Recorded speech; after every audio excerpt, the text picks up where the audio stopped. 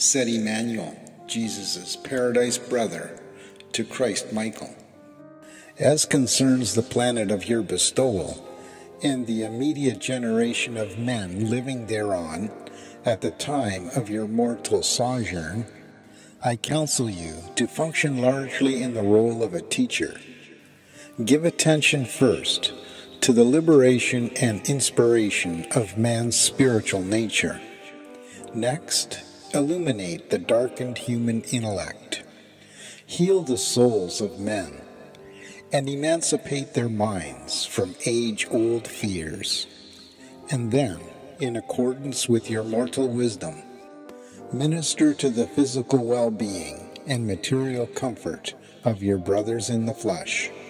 Live the ideal religious life for the inspiration and edification of all your universe. The URANTIA book, paper 120, section 2, paragraph 5.